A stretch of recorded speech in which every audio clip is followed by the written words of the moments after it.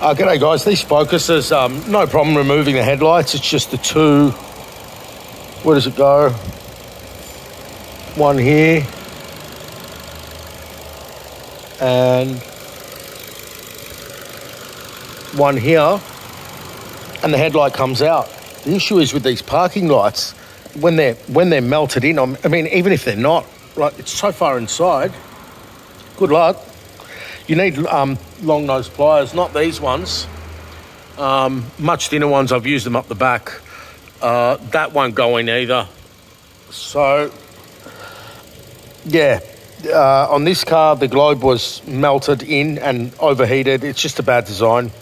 Those little peanut globes, when they get dark, they overheat and melt. So, yeah, not very easy to get to.